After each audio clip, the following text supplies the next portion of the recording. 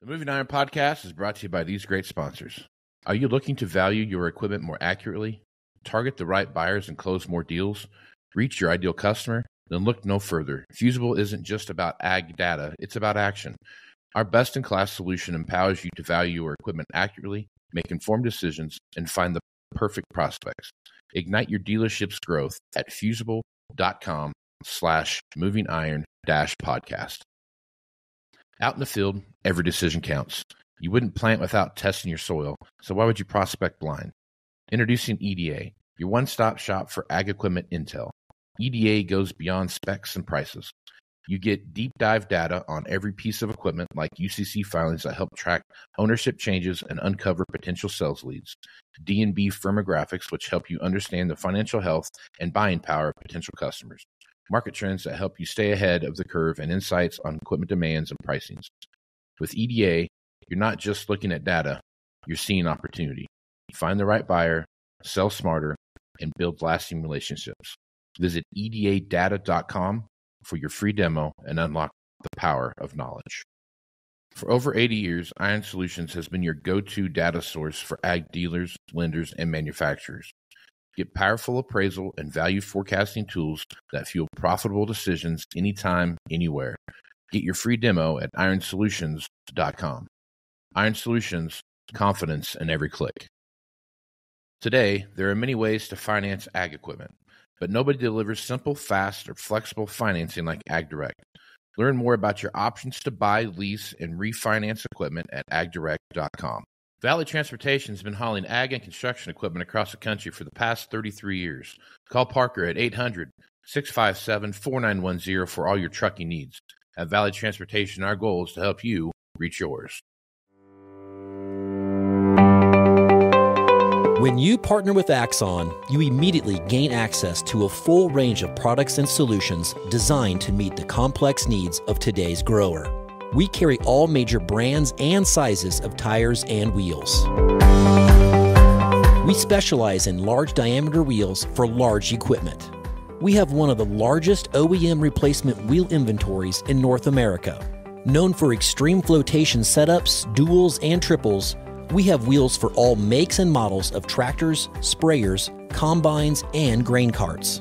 If we don't have the wheel in stock, we'll custom build, sandblast, and paint in-house. There isn't a more vast inventory in North America dedicated to helping dealers move more iron. With facilities on the West Coast and in the heart of the Midwest, leverage our 230,000 square feet of indoor inventory to solve any problem a grower may have. Move more iron with Axon.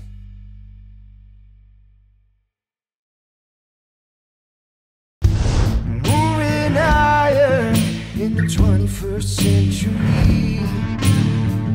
Hard-working people working hard for you and me. Moving iron time and time again. Through the years you'll find us here. Moving iron. Hello and welcome to Moving Iron Podcast. Markets with Shawn Hackett. Shawn Hackett is with Hackett Financial out of Boca Raton, Florida, and he's nice enough to come on and talk about what's happening in the world of commodities. Shawn, how you doing this morning? I'm doing good, Casey. Doing really, really good. That's good, man. So we got a few things to talk about today. First, I want to lead off with what we saw happen with last week. So if you look what was going on there, wheat, depending on what contract you're looking at, was anywhere from between 70 cents and $1 up from what we saw there. We saw that movement affect corn and beans, not to that effect, but within probably a 15-cent range, you saw some movement there. First week, they started out fairly decent. Saw some profit taking, I think, towards the end of the week, get some things back into situation there and into more of a tighter situation. But I guess, Shawn, as you're looking at this wheat market here, we talked about this a couple weeks ago, where if the wheat market started seeing some pressure, there could be some short selling, short covering coming, and maybe we saw the start of that last week. It's our best rally we've had, really. I mean, I'm trying. It's 4 or 5 months since we've had a rally like this. Yeah. So, it was a combination of people that were very surprised of the ratings drop last week. Everyone was expecting this record crop of all time, and things were just amazing. And it was a pretty severe drop from 1 week, from what was expected. Obviously, we're moving into the critical period for Russia. South Russia, and they've had a lot of dry weather. We've talked about this before. Sure. That by late April we'd start to trade that, and we are. I do think that dry weather can last into mid-May, and obviously May is very critical. But so we put some weather premium on for there. Always geopolitics is always around, and but I guess the whole point is that the market just started to see everything not being perfect, and going into this critical May timeframe where you really determine what yields are ultimately going to be. And right now, there's concern that some of this dry weather in the western KC wheat belt might continue for well into May, and so the market all of a sudden decided it was time to put on 70 cents to $1 and get back to where we were in early December in 5 trading days. Having said that, that kind of a move, we've been suggesting producers need to be making some cash sales here. It's a nice move. It's a big move. We're into overhead resistance. We will start harvesting in a little bit over a month. We got a crop tour coming out from the Wheat Quality Board. Most of the time, those crop tours tend to say things are a little better, whether that's ultimately how it turns out, but they'll say things look a little better, disappointing the market. So you have to pick your battles when you have them. And I think at this point, if you're a wheat producer here in the U.S. and you're behind on your sales, what are you waiting for? I mean, this is a time to get some sales on the books. It doesn't mean it can't go higher. It doesn't mean this is the best price for the year, but you don't have the luxury of waiting forever to get your crop sold. And what you don't want to do is sell it in July when we typically make harvest lows. That's what you don't want to do. So if you don't want to do that, then take advantage of a 70 to 80 cent rally and get some cash sales on the books. So, yeah. Okay. So now taking a look at what happened with the corn and soybean market while wheat was doing its thing, you saw every day, you'd see, soybeans are up 10 cents one day and they might be up 2 or 3 cents the next. Corn was really kind of back and forth between that 1 to the 5 cent range is kind of where it was going each day. I guess looking at those markets, did you see some picture that was maybe there's going to be some movement, a bigger movement in corn and soybeans as we move forward here? The contagion effect was fairly mild, and it should be fairly mild. I mean, this really has nothing to do with corn production or soybean production, sure. But you're always going to get a few short-term traders that will buy back the whole group, and we saw a little bit of that. But for corn, specifically to get going, we need the USDA to start agreeing with CONAB about what second crop corn looks like down in South America. Right now we have this massive gaping differential between what the USDA says the crop is down there and what CONAB from Brazil says the crop is. And we just need the USDA to say, yeah, CONAB is more closer to being the truth. That happens in one of these reports. That's how you're going to get a big corn crop move. Right now, when you got this gap, people saying, I don't know what to do. So they're not trading it for better or for worse. Right. That's just where we're at. Very, very, very hard to get anything going during planting season, unless you just have 2019 was probably, one of the worst planting seasons we had, with endless rainfall, endless flooding, endless snowpack melt, if you recall.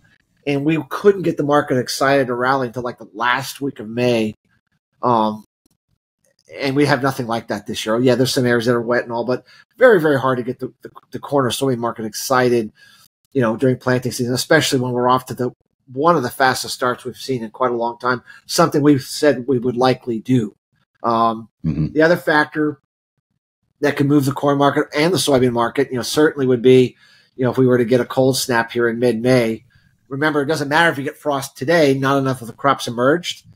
But, in mid-May, we'd have a tremendous amount of the crop emerge, and that's how you get the crops into trouble and damage with frost, is if you get a frost when there's when the corn or soybeans have emerged. So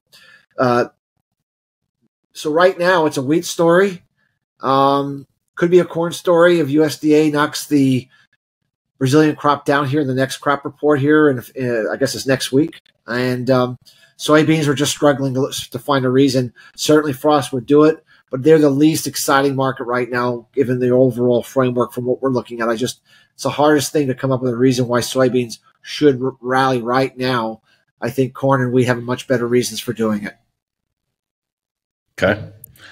All right. So you sent me a text message last week. We were kind of on where the current situation with the FDA is concerning beef production and the avian flu.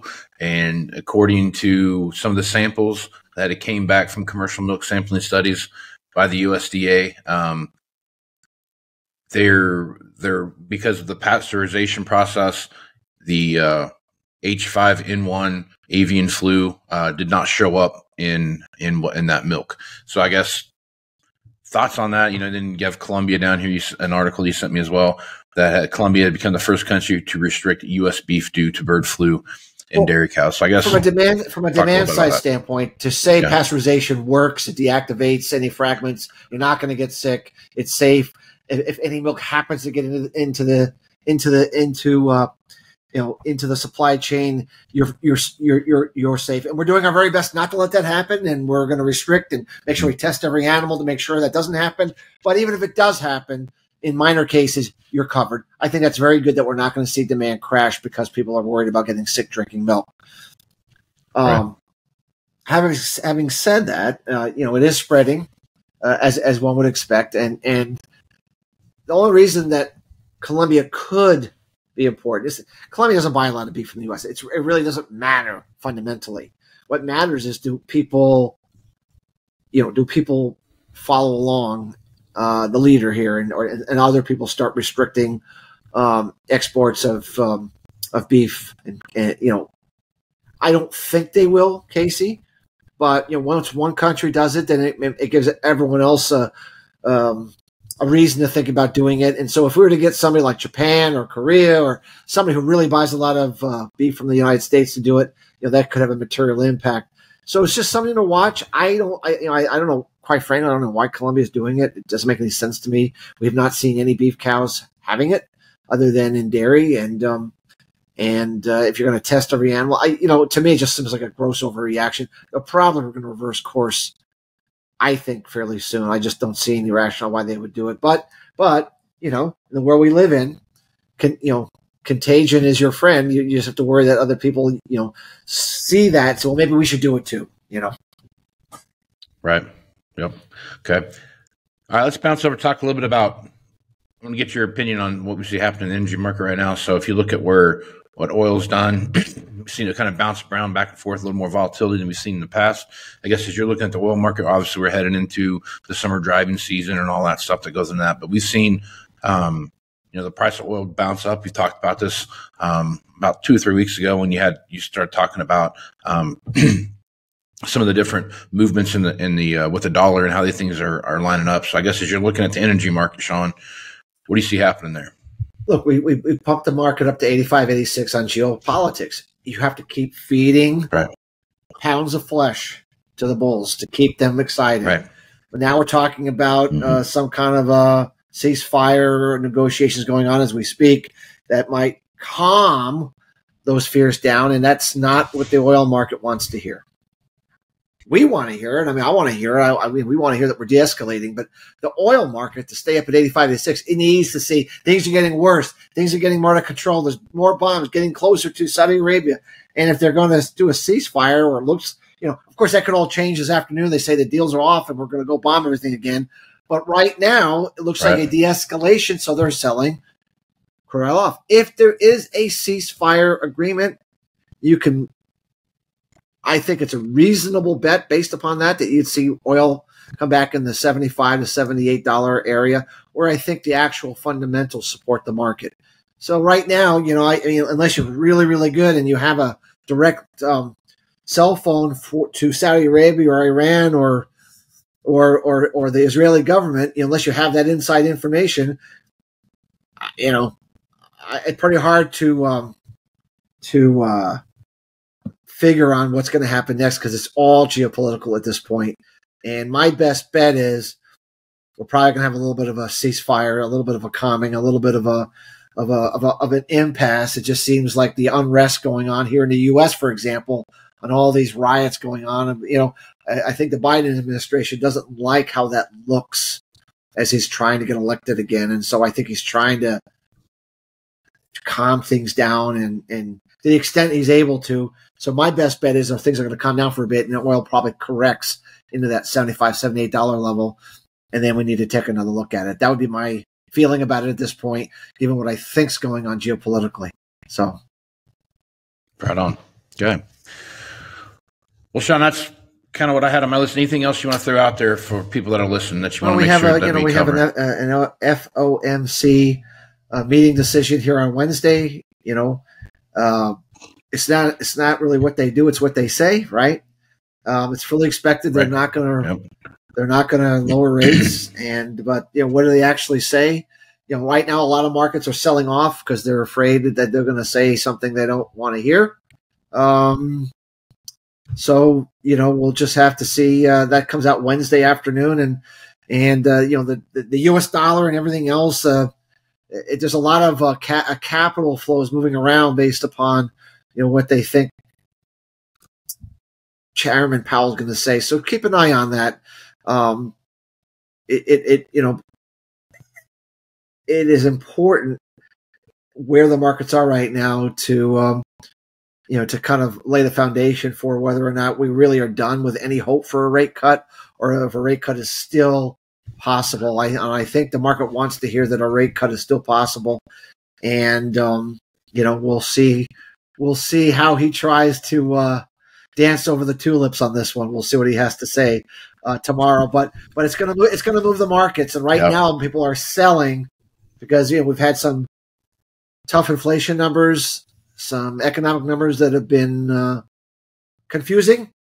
And so, the market is just a little. There's a lot of anxiety. We've seen a lot of the big tech stocks correcting big time in the AI sector, which gets people nervous. It's just something to watch. I know we get one of these every month, but this particular one I think is pretty important because we're moving into the final window towards elections, and the Federal Reserve has to decide how they're going to play their chips.